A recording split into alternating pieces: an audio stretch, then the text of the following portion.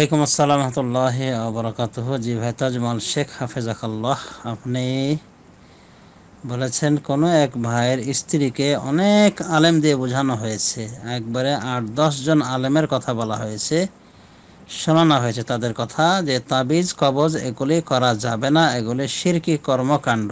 এরপরও তার স্ত্রী বিরত হয়নি, এখনও তাবিজ ব্যবহার করছে, তাবিজকে সাপোর্ট করছে। তো এমত অবস্থায় তাকে তালাক দেওয়া যাবে কিনা? আলহামদুলিল্লাহ ওয়াসসালাতু ওয়াসসালামু আলা রাসূলিল্লাহ। ভাই তাজমল শেখ, যদি এই স্ত্রীকে বিদেশ থেকে প্রবাস থেকে বোঝানো হয় তাহলে আর একটু সময় নিতে হবে, কারণ প্রবাস থেকে সব কথা ক্লিয়ার করা সম্ভব হয় না হয়তোবা।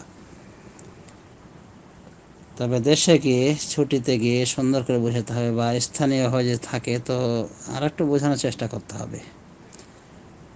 এরপর আমরা বলবো যে তাবিজটা দেখতে হবে যে তাবিজটাকে সে সাপোর্ট করছে, এটা কি কোরআন হাদিসের দোয়া ভিত্তিক তাবিজ, নাকি এমনি আগডম বাগডম, যেমন চরমানে তাবিজে রয়েছে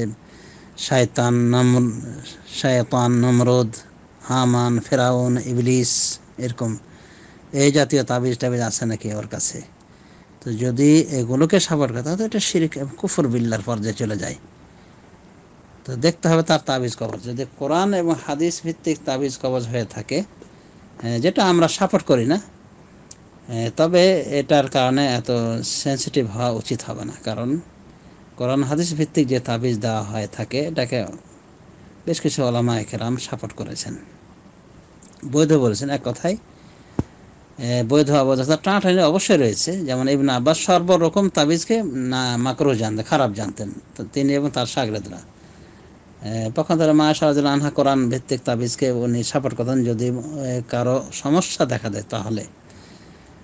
মুসনাদ ইবনে আবি শাইবা একটা বর্ণনা হয়েছে, বর্ণনা বিশুদ্ধ বলা হয়েছে। যা হোক, তো কোরআন হাদিস ভিত্তিক যদি তাবিজ সে ব্যবহার করে থাকে, আর দেবন্দি হুজুর যারা রয়েছে তারা তো এগুলোকে বিশেষভাবে সাপোর্ট করে এবং অনেক এর পক্ষে কথা বলে, তো এরকম যদি হয়ে থাকে তাহলে স্ত্রী তালাক দেওয়ার দরকার না। আর যদি ওই চরমানায় মার্কা তাবিজ টাবিজ এগুলোকে যদি সে সাপোর্ট করে, এক কথায় আগডম বাগডম লেখা তাবিজ, এগুলোকে শিরক বলার পরও বিরত না হয়, তাহলে এই স্ত্রীর ভিতরে লা খায়রা ফিহা, এতে কোনো কল্যাণ নাই, একে বিদায় করে দেওয়ার জন্য কোনো সমস্যা হবে না ইনশাআল্লাহ। কারণ এই ঘাটতাড়া স্ত্রী, অবাধ্য স্ত্রী।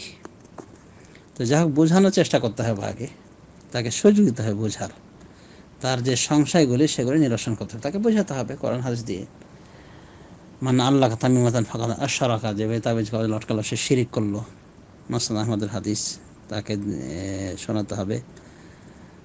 অনুভাবে যে সমস্ত তাবিজ কবজ গায়রুল্লাহর আশ্রয় চাওয়া হয়েছে সেগুলো যে মানে শিরকে আকবরের তাবিজ, এগুলো করার কারণে ঈমান থাকে না, এগুলো বোঝাতে হবে। এরপর যদি না বুঝে তাহলে ইল্লাম ইউসলিহ তিলাও আসলাহুল কাইয়্যু, আরবিতে একটা প্রবাদ বাক্য রয়েছে যে যদি তেল মালিশে কাজ না হয় তাহলে কি করতে হবে? লোহা পুড়িয়ে দাগ দিতে হবে।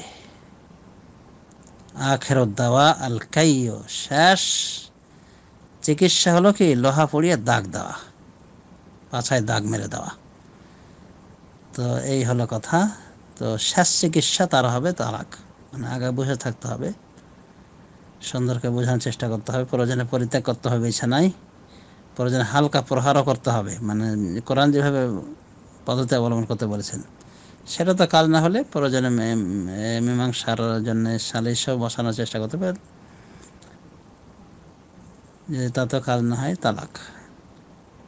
এক কথা, তাকে বোঝানোর চেষ্টা করার পরে, তাকে সংশোধনের চেষ্টার পরে ব্যর্থ হলে তালাক দিলে কোনো সমস্যা নেই ইনশাআল্লাহ। আশা করি উত্তর পেয়েছেন। বারাকাল্লাহ ফিক।